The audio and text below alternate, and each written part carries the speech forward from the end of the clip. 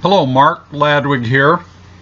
Today I'm going to talk about Odysseus, the Epic Myth of the Hero, a book I wrote about 10 years ago. It's hard to believe the passage of time sometimes, but here's the cover.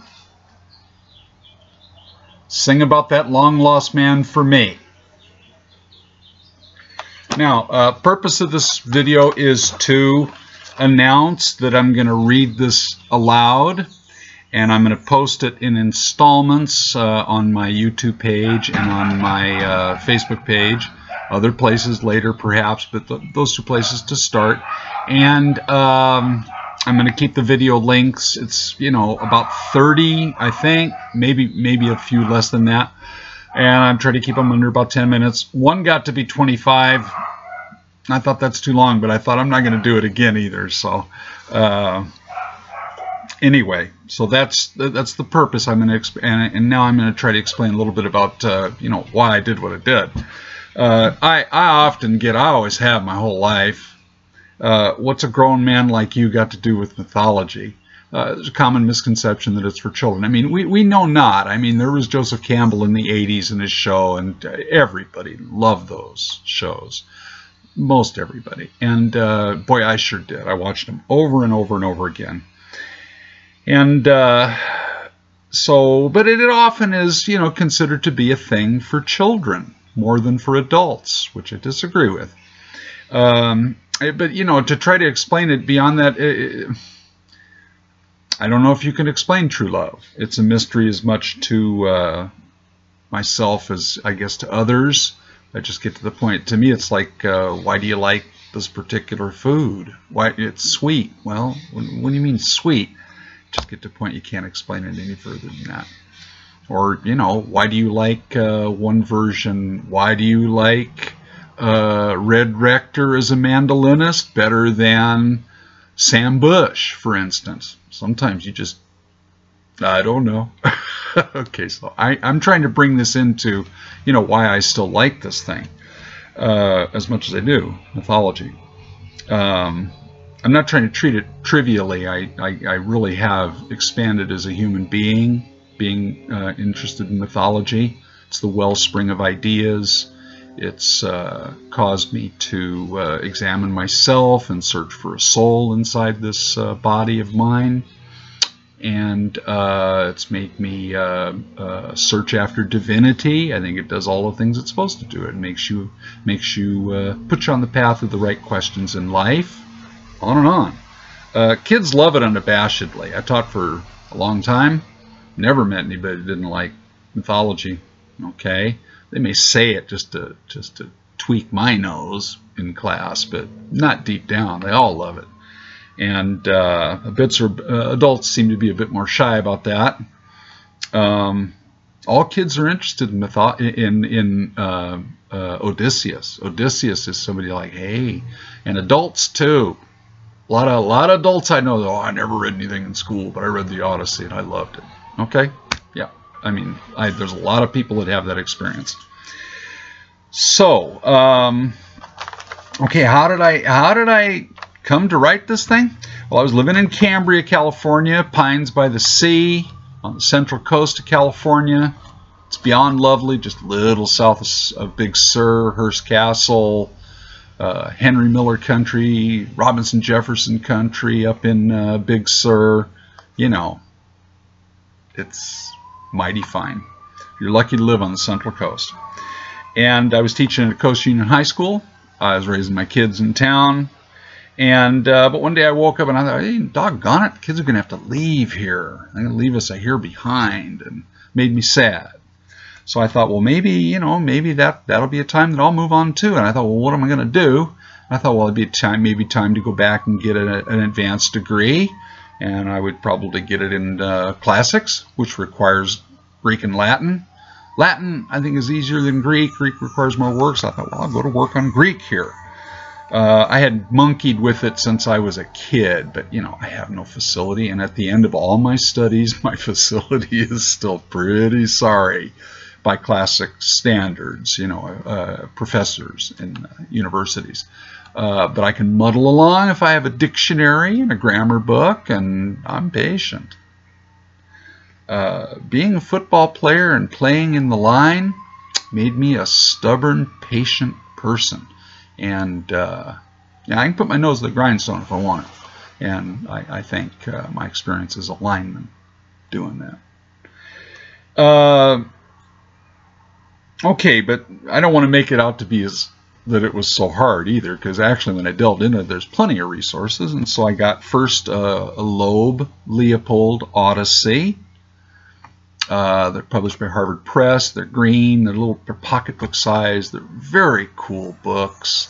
They have a cool paper cover, and I thought, oh, I don't want to rip it. So librarian was kind enough to at Coast Union to put a plastic library-style binding on it, so I felt like it was invincible.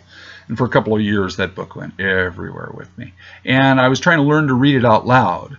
And so I spent some time reading it out loud just to get the rhythm, to get the feel, to get the, you know, I could look at the English, I could start to put the endings of the nouns and the verbs and everything together and try to get a feel of how you did it in English, how you did it in Greek, dactylic hexameter. And then I thought, okay, but I got to a point and I thought, well, I need a little bit more. I want to go deeper into my understanding. I found the Perseus website, hosted by Tufts University back in Boston, Tufts, and really wonderful. So I took and I printed out entirety of book 4 of the Iliad with spaces in Greek, and then I was able to go back and every single word is highlighted, and I looked up every single word. This sounds like an arduous task, and I guess it would be for some. Again, I will refer to my football experience. Made a very persistent person out of me when I'm going for something I love, and I understand and appreciate the persistence required to get to the end of a long, hard task. And so I wasn't daunted once I started. And then once I started, I found there's lots of help, and it really wasn't so bad. Okay, so I got to a point, and once I had this printed out in Greek, and I had gone through on the computer, and I had all the definitions in there. So I knew the definitions of all the words, and where appropriate, the parts of speech. Then I started taking this all outside and sitting on the deck early in the morning, and go out there with a cup of coffee, and if I had enough time, and I'm kind of an early riser, if there's enough time, I'd build a little fire. So I'd have a fire, coffee, I was sitting under an umbrella, and I'd write in pencil on blue line paper, and first I wrote out the Greek, okay, because I need practice in my script. Cyrillic alphabet is different, it's very flowing, it's very beautiful. But I'm no hand at it, and I'm still not. But I wanted to, work at it, so I printed out entirely the book, and I left, I think, 2 or 3 spaces underneath, and that's where I started to work my translations of it. And I did this all out, like I say, outside on my deck, and it was very cool, fresh air. I'm close to the ocean. I could hear the ocean sometimes. It's just quite an experience. Surrounded by pine trees, very, very wonderful outside. And okay, but why? And I think I need to address why I picked book 4 of the Odyssey. Okay, and I guess I picked book 4 of the Odyssey because it's his first appearance in the Odyssey. The first 3 books deal with Telemachus and Penelope back home with the suitors, his son Telemachus, and the upshot of which Telemachus is angry and goes off and visits Nestor, who lives in Pylos, which is across just a little bit southeast down the Ionian Sea in Pylos, and wants to go and inquire after his father, if anybody knows where Odysseus is. And he goes, because he's in dire straits. The suitors for his mother's hand want to kill him. He wants to kill them. Things are coming to an ugly head back on Ithaca, and it would be great if Odysseus could show up and if anybody had any word of him. So, Telemachus is off on that adventure. So then we go to Odysseus on Calypso's Isle, and that's where he first appears. So I thought, well, that's what I'll work on. And then again, you know, I had to ask myself, well, you know, later, of course. I mean, then I didn't have to do it, but now I guess to help you guys understand why I'm attracted to Odysseus, why him in particular. Well, I guess I have to admit that I have a tremendous interest in origins, and the Odyssey is one of the foundational. It's the second book in our literature, Western literature, so it's foundation for our literature in all European languages. And I'll just say, I guess, you know, perhaps it's the way I was parented that makes me very interested in origins. I think I'll leave it at that, though. Okay, here we go. It might just seem an exercise in antiquarian studies to do anything with Odysseus these days. In my opinion, this is incorrect. I think he's the most modern hero in literature. He still is. He started off modern, and he continues to be modern. Requires me to attempt to justify why I say these things. Because he lived, you know, getting on 3,000 years ago. He's still modern in psyche, in spirit, especially in for the Western man. Okay, people in the West. He's utterly modern. We're still going to catch up to him. I guess first off, because he's so skeptical. Okay, he's skeptical. Odysseus doesn't win through his adventures with brawn, strength, like Hercules did. He just bash it down, kill something, he wins. No, Odysseus has got to think it through. He's got to cheat. He's a surprising character. There's very few things that he won't stoop to survive and win. And but he's clever. He thinks he gets through with thought. Okay, this is more modern. But he's also extremely skeptical, which is the key. It's the hallmark of the scientific mind, is to be skeptical. It's hard to be skeptical. There's a great honor in skepticism if it's done correctly, if it's done with honesty. It's the basis of scientific thought. Odysseus is a paragon of skeptical thought. And he's clever. But then there's this other thing. He's decentered from home. Okay?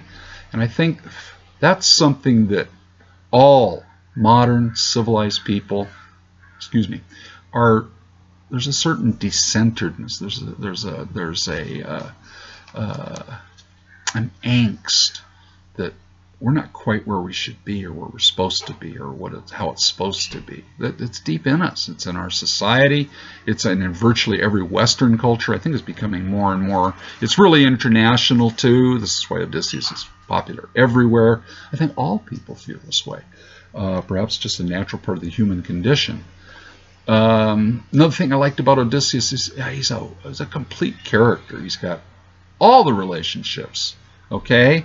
And if you compare him to Stephen Dedalus in Ulysses by James Joyce, which is the prototypical modern character. And Joyce said he really respected the character he drew there because he was a father, a son, a brother, all these things. You know, there were people like that involved in Stephen's life, and he was a well-rounded character. Well, you know, same with Odysseus. Okay, he's modern in this too, and the psyche of Stephen Dedalus and the psyche of Odysseus are the same angsts, the same disturbances of soul plague both of them, and okay, so these are reasons why I was attracted to Odysseus. Not the warfare. I just take a moment, because people fixate on the warfare and the violence, and that's why I didn't pick the Iliad, because personally I'd never been to war. I really don't know what it's like to kill somebody. I'm glad I don't. I respect people that have, not because I respect the damage to their psyche, and the ones that are thoughtful always approach it in that manner. They're not proud, they're worried, and so I know I'd worry too. I wouldn't be proud of it. I'd be horrified at what I had to do. So I don't have an experience of that deep warfare. So I wanted something else. I've done a lot of traveling. I've spent a lot of time in strange places with people way different than me, and I'm way different than them, and it's a delight for me. I have no problem in those situations. I fit in, I think, pretty well wherever I go. Dirt floor hut or, you know, big old nice hotel. I don't care. I can get on anywhere, and I like that. So anyway, I picked the book 4 and the Odyssey because it's not primarily about war, okay, and although there's a lot of war in it, and but there's other things, and it would give me greater scope and to say things I wanted to say.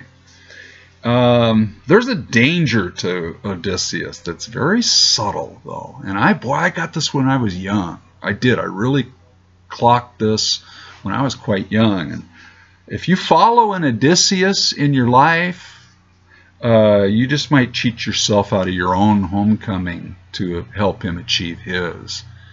And I think this says something foundational about our attitudes in following leaders. And people who live in democracies should be good team players. I'm fully believe, but I don't think they should be very good followers, okay? You can be a darn good team player. You don't have to be a follower. And I think the experience of Odysseus's crew, nary a one of them gets home. They all help him, the leader, get home. I think this was a subtle message that Homer wove into the story that is profound if you think about it, because you love Odysseus. You think, oh man, if I could just sail with Odysseus. You give up your homecoming to do that. And the Greeks, I think, were smart enough to know this. They knew this. They could admire Odysseus on the one hand, and they realized, no, you don't follow an Odysseus. That burden is for you to take upon your own shoulders. You should follow nobody but yourself. But you should be a good team player too. Nobody said life's easy or uncomplicated. Okay, so I decided that's why I'm doing Odysseus book 4, okay? The Odyssey, I'm sorry. Now, I just want to say right now, this is a poem. Okay, and it was composed as a poem originally, an oral composition. Now, for me, you know, I wrote it like, you know, you would normally experience a poet. Okay, I mean, I was outside in a nice way. I like to be outside. I do better outside. But, you know, I'm alone and I'm contending with the page and I'm crumpling paper and all that kind of thing. You know, that's how I composed it. However, originally these compositions were composed publicly, orally, as a performance. And I wasn't going to be able to do it that way, but you know, I wanted to give a flavor of that. So as I went through and I'm translating the thing, I thought, okay, you know, the prose version, it fell flat on my ear. So I thought, what the heck? Do it in poetry. It's in dactylic hexameter, which is totally artificial for English speech. You can't maintain it. It's very difficult to write a good line in dactylic hexameter in English. It's not our prosody.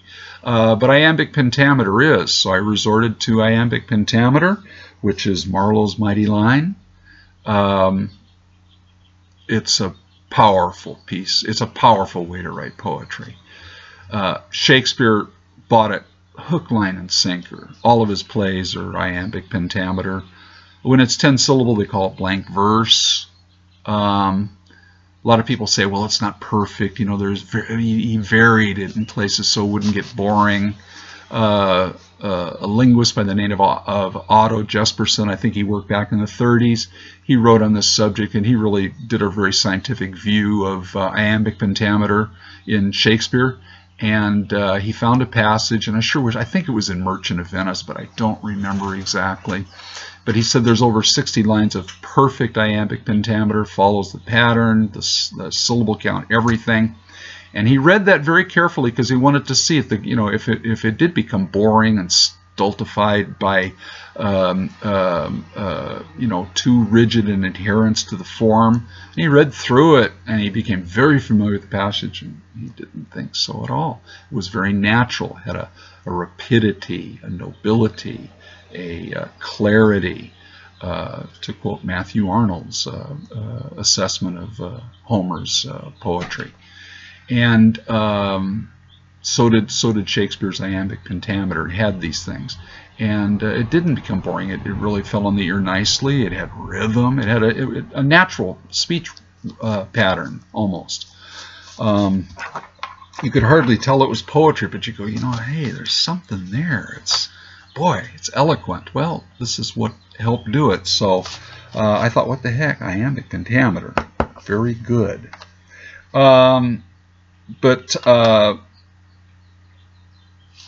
Okay, so as I went back, I got to this passage in Book 4 where it's his most dire moment, I think, in his entire life, if you want to look at it that way. He's just left Calypso's Isle. He's on a raft. Poseidon's coming back from Ethiopia and sees Odysseus down in the ocean getting away. Now Odysseus has blinded his Cyclops monster son Polyphemus. Polyphemus made a prayer to Poseidon, you know, make it hard on this guy. If you can't kill him, harm him all you can. So Poseidon says, sure, son. And he sees Odysseus on his raft there and hits him with a storm. And Odysseus ends up in the water swimming on his own. Now Ino has come by and given him her headband, and that's his magical help to make it through this terrible ordeal. Because I don't know if you could survive 2 nights and 3 days in the ocean with just swimming. I don't know if you could. But anyway, with Ino's headband, Odysseus was able to. And he's clinging to some flotsam and jetsam occasionally too. So anyway, but I'm thinking, okay, let's looking at this, you know, a little bit realistically and placing myself in that situation. And I think we've all, you know, watched lifeboat movies, you know, Lifeboat with Alfred Hitchcock. You know, you wonder what would that be like, floating alone in the open ocean like that? Yeah, we've all wondered about that. There have been enough movies on that subject. And so, of course, you'd review your life and you'd go, why me? What did I do to deserve such a fate? I think it's just natural. So, you know, I thought, well, what the heck? Do that. And the first thing that I realized was Homer omitted a lot of Odysseus's life. He's got a lot of adventures that Homer is silent upon in the Odyssey. He tells a lot, of course, but boy, he misses out on a lot. So I thought, okay, well, here's an opportunity for me to bring it all together into one package, one easily acceptable package. And I wanted to do that because I didn't know his biography in such detail. So that was fun.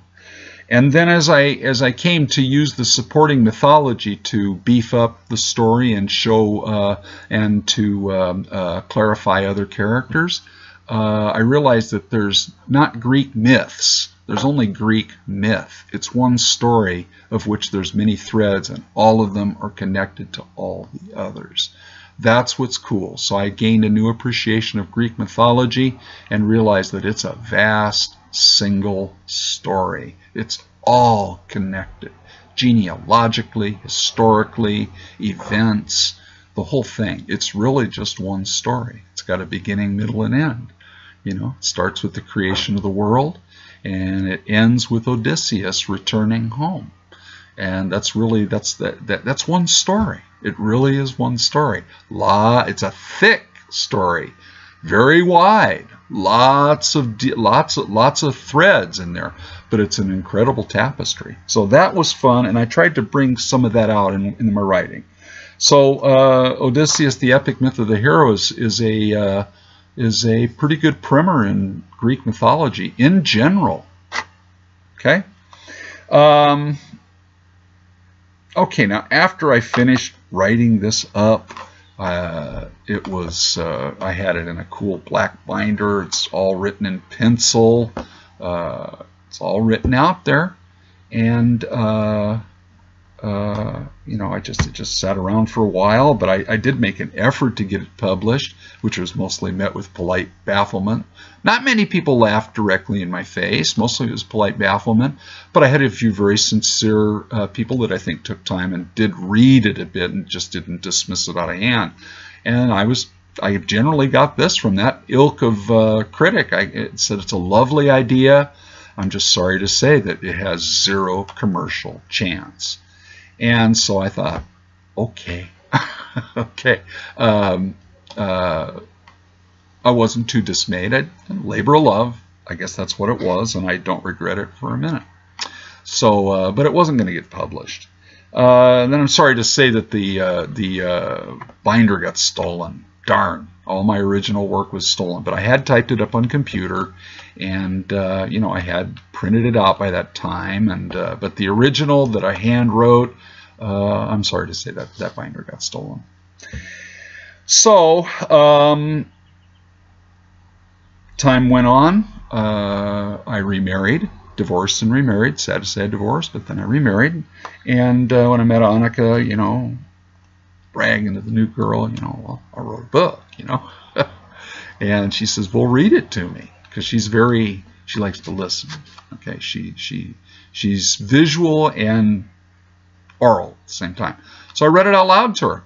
And I honestly felt, well, there were two things. She didn't like not knowing the names. So I made an effort when I rewrote it for publication that I made sure every name is accounted for. You get a sense of who they are when I use it. Okay, so this is in response to Annika, and I made a better book of it for that, and better poem for it. And then I sensed in her interest that it was more than just, hey, I like this guy, and you know, hey, I have to like his poem too.